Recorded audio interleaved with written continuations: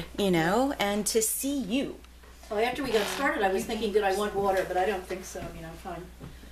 Well, if you do want some, maybe Yeah. just give me a little signal and I'll creep out. Yeah, I'll creep out of the room and go get you some. So, yeah, what is your objective to get collected here? You mentioned a play that you'd written, and that you'd done a lot of thinking about places where alliances do and don't work, I think was something that you had mentioned. Well, the play has, I'll tell you I won't go on and on about it, but it does have relevance.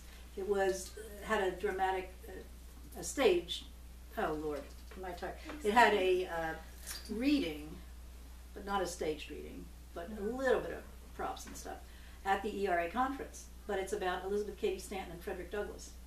Huh. And so I can explain the reason that it was appropriate that be at that conference. Oh, that sounds great. Which is, it's the lessons we learn all the way along about how when we're told by the massa that we have to fight over the little piece of pie on the windowsill, how difficult it gets when we're trying, people who are definitely working for the same things but have different views of priorities in political strategy or whatever. So now, do you want me to? Now you're even a little farther off. I'm a little bit farther. So what it feels weird not to be talking to you directly, but how does it look to you when you're looking at these interviews? Well, look at this chair for a second. Yeah. Pretend I'm sitting in the chair. Oh, all right. I think it'll be fine because we have. Just pretend I'm sitting right over. Oh yes. Frederick Douglass, Elizabeth Cady Stanton. Yeah. And it's not too bad. You can look at the blanket, Frederick Douglass, Elizabeth Cady Stanton, and no, we can see your face very clearly and your expressions. Which We're one's not better losing for my you. chins? I worry about that too. Yeah, I think I can scoot over here by the blanket. Well, no, you can move the. I'll just look in between you and the blanket or something. Yeah, but then you're. I know it's weird because I'm sort of a ghost in this thing. Yeah. Right now. Oh, this is good. No, I am really glad it's a dialogue instead of my having to talk on and on so that people would get tired of hearing just the one voice. I think it's super. Is that how you've been doing it, more or less? So far, that's how it's been happening. Excellent. Except for the group interview that I did a couple of weeks ago after Jean Crawford's memorial. Oh, and I did not know her. Barbara was very sad to hear that she had died. Yeah, there were six or seven people talking, and so and they all wanted to be interviewed together. It was Marianne Beale and Georgia Fuller and Marianne Harsler and Lee Perkins and see, now this is going to happen, and Ray Bridge, Marianne Beale's husband. Oh, okay. No, and I'm blanking on. There was a woman who Marianne worked with Flora Crater. Yes. That's okay. Yeah, anyway, one of Jean Crawford's very best friends, Marianne, whose last name is totally escaping me. Boy, Marianne must have been a big name in our It was. generation. I started to joke about it. I didn't realize so many. Right? Yeah. It explains Gilligan's Island. Yeah. Was what I was thinking in my head. Yes. I haven't said that yet, but Anyway, it was a large group, and so they were sort of bouncing stories off each other. I had to do no work. I basically zoomed the camera in from time to time. Oh, that would have been fun too. Speaking of and a digression, and you can answer more at the end if you want, but I do not know Jean Ambrose. Barbara and I have not crossed paths with her. What is her? Jean has mostly worked, I think, in Democratic Party politics. Oh, you said that, or yes. And so she wasn't directly involved in the women's movement, but has always sort of been working on the directly political side one way or another. And her son, I met him at a function last year sometime. Oh, okay. And he mentioned maybe interviewing his mother. He works on the council, the Democratic Committee of Mount Vernon. Oh, okay. Or whatever their name is, I forget. Around you. I went to one of their meetings and realized that you know, this was yet another tiny, overworked grassroots organization. I was like, I can't do two. For sure. I can only be part of one tiny, overworked, thank you not getting paid grassroots organization. Thank you for staying with this one. You're Absolutely. welcome. No worries. So, Okay. yeah. So, but she's in her 80s now. Well, and has observed and, you know, sort of tangentially been involved in a lot of this history. Mm-hmm. So, I wanted to get a chance to talk to her. I don't know, once she recovers yeah, you know, I from the hope bronchitis, I don't that's know if not she's an going to issue. feel like organizing it all again. You know, Well, I but was just thinking we'll it's a see. shame that you'd have to make another trip, but Well, I don't mind road trips, you Yeah. know, I actually like them. And Yeah. if you don't take 95, that's true. you can enjoy yourself That's after. Yep. So I'll be glad to answer. I mean, go through as much as you want to there. Well, where were we? Well, you were saying the play and also the allies. Oh yeah, and that can be questions one. of alliance working and not working. You were talking about having thought a great deal about that and seen that happen a few times Well, inside of, you know, like now doesn't work in coalition with these other groups and, you know, these sorts of decisions. and there's a place for coalition and there's a place for individual organizations to do their thing. Sometimes one way is more effective than the other. Sometimes it depends on, you can't generalize about a coalition because it depends who the component parts are. What the component parts are as to how effective it will be. There's a strength in numbers dimension to that, but there's also the extra work of trying to make sure that it holds together effectively. Yeah. One thing about coalitions in general that needs always to be an envelope to be pushed is Bernice Johnson Reagan, the mother of Sweet Honey in the Rock and Mm-hmm. Freedom Singers, I guess. I'm trying to remember that she was really involved in the civil rights struggle. And, Yeah. I love her line, which is, if you're in a coalition and you're comfortable, the coalition isn't big enough. Yeah. So I think that that is a challenge to working in coalition, but it's a way that you are living the advances you're trying to make. Mm-hmm. So I think that's good. I've been, ever since 1999, I've been either chair, co-chair, education chair, I've gone back and forth, for the National Council of Women's Organizations, ERA Task Force. The National Council of Women's Organizations was set up in the mid-'80s after the 1982 deadline passed because women's groups, because of the ERA coalition and now working not at cross purposes but not working to accentuate the way they could work together better. Women's groups in Washington said we could have done better with the ERA struggle, so let's get together and talk more about how we can do it better.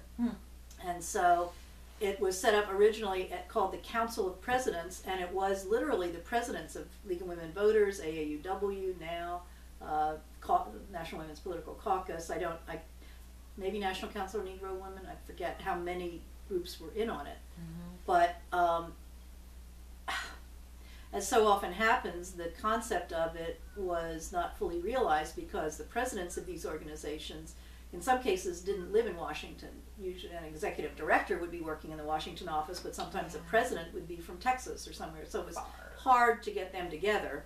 So they would send the executive director, let's say, and after a while she, being overworked, would send her deputy, and after a while, so that the whole thing, not in an entirely bad way, but it ended up being people not at the very tops of these organizations getting together. And so it has, over the years, turned into more of a, I say village well, where the organizations come together, share information, get information, talk about certain things that they, as the coalition, the National Council of Women's Organizations, can undertake or support. It is, they changed the name, I think, because of that devolving from being the presidents getting together in the early 90s maybe, to National Council of Women's Organizations. It is, as so many women's groups are, working on a shoestring financially. It has task forces. One of them is on Social Security. But there's some very, very high-level women's, both advocates and social scientists, I should say, and economists and so on. Heidi Hartman, who is head of the Institute for Women's Policy Research, is on the executive committee, I believe now, or at least she has been. So it's a very important entity, but it, again, like so many organizations, hasn't been able to be all it can be, Right. because each of the individual member organizations is working hard to keep itself going and so on. So it's a big challenge. Just in talking about the challenges that allies have in working together, it's because there are goals in common. Even an organization that has a particular goal around, let's say, women's health, that isn't directly the goal around a women in media or women in sports other organization, we're all working for women's level playing field and advancement in all these areas. So there's a strength in the council being able to speak for the, at one point, over 200 organizations, some of them very small, some of them now, and Feminist Majority and Institute for Women's Policy Research and so on. Yeah. I would wish for more resources and more ability to realize the potential there. Mm-hmm. But what else is new with virtually any organization? Right? Yeah, right, exactly. But again, a group like that has the vision of how you bridge the gaps between the component allies. It just hasn't been able to execute it as well as we would love to see. Yeah. Well, you're always doing it on the fly. You know, oh yeah, you're always in motion, so that's right. There's no planning stage. That's you know, that's exactly. There's no meta conversation. You just go. Well, and in some. Oh, go ahead. Well, there's sort of two philosophies around coalition and alliance in sort of the social arena, right, across race and gender and sexuality and this, and some of it, you know, sometimes it one camp thinks, I'm not speaking very well. You know, one camp kind of holds to, we need to sit down and work through our stuff, our conflicts, our disagreements, our misunderstandings, where, you know, you who don't know enough need to know more, here's some research, go do it, whatever. Which, you know, is one approach to sort of smoothing the ground, right, creating some glue. And the other camp of thought is, let's just work on a project and we'll do the other stuff in the process. You know, those other... the history, the working out, the developing of trust, these kinds of things, the education will come through doing this project together. And I don't know which, I think a lot of organizations in, say, this big umbrella group, right, that you're talking about, probably use those two different approaches. I was going to say, so I can see some of each de facto, as you say, you're always on the move. You have to do the, you know, have the active faith that you can work out the wrinkles while you're doing the project. But the wrinkles can kill a project. But the wrinkles can kill, exactly. That's right. So here's another gap I don't understand quite how to bridge. I mean, I wouldn't be able to if I knew how. But it is a gap between the women's movement organizations, of which there are many, some of them the old guard, some of them very new, some of them in between, large, small, virtually all online, membership, national chapters and states. I mean, the whole spread. And there, as far as I know, every one of them is underfunded. And what's underfunded? I mean, some have a reasonable budget, but still could do so much more even if they had a certain amount, small amount more. So women as a whole economically are in the workplace far more and have disposable, perhaps more at their disposal is what I mean, to support such groups. And yet I don't know how you bring the women who would be simpatica, who have the funding but don't have the time to be a member or an executive in the organizations, to understand that supporting those organizations really advances First of all, those organizations are part of what opened up the workplace for women who now are able to lean in, if you will. And I don't mean that specifically to Cheryl, but just that the workplace is very different because of the work of those organizations. And also, to have women in philanthropy. There are a lot of women who have at their disposal philanthropic funds to give to these organizations. How you bridge that gap more.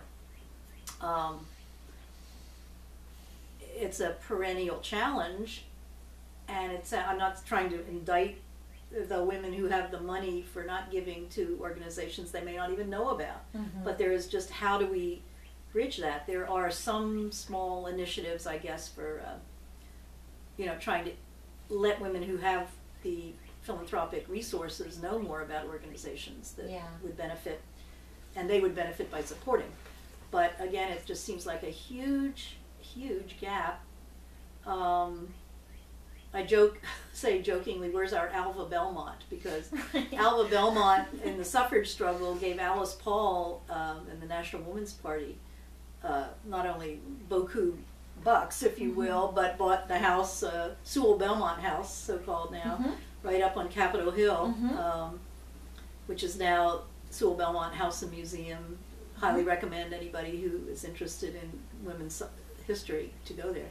And that's, again, that doesn't have the endowment that it should have, and is sort of getting along, but not able to be all it can be either. I don't know how to address that. And it's maybe a little bit of a sidetrack here, but it's a big challenge to the women's movement. Yeah, it is. I mean, with the sort of big donor possibility, I wonder how much that has to do with money and ego and legacy. I mean, if you give $100,000 to the ERA network, you're probably not going to get your name on a building. That's it. They're not going to rename the amendment after you. That's right. I mean, they're and that's I think at that level of class, right? And I don't know any of these women, so I can't speak about them personally. But the trend at that level is, to leave a mark on the planet, in a physical way. This a is a very Belmont helpful house, comment, Carnegie libraries. Yes. Grand Central Station, that sort of model, which is old and, it goes back to aristocratic models, right? But it could be that. It could be that there's not going to be, I'm not going to be a famous dead lady when I'm dead. I'm just going to have helped. Maybe. I mean, it might be a lack of understanding. There's a lot of things that, not everything, but there's a lot of things, a lot of problems money can insulate you from. That's true. That's true too. And I mean, I'm not rich, but really struggling, except for, a couple of friends that I have through now, who operate in lower social strata than I do. I did not know what that looked like or sounded like or felt like in reality until I had the chance to become friends with those women. It was an abstraction. I knew it wasn't fair, I knew it wasn't right, I knew it needed to be fixed, but I didn't know its texture. And knowing its texture now through some friends has, there's more urgency, there's more, that's the insulation from really understanding it at a gut level. Is an interesting thing. And and again, there are women of wealth who do get it and do support things. But just it's not the rule by any means. It's the exception. So who's not looking for money to support more of their work? But, good Lord, I mean, we can't all have MacArthur Genius Grants, though it would be awesome. Heidi Hartman did get one. Oh, did she? I didn't know which was, they get paid out over 5 years, and Heidi got it when it was, oh dear, now I can't remember. but they upped the amount so that the payout was at least double after Heidi got it. But that was partly, I think, what either helped her set up Institute for Women's Policy Research, or certainly helped her grow it in a way that was, you know, if you could see more of the women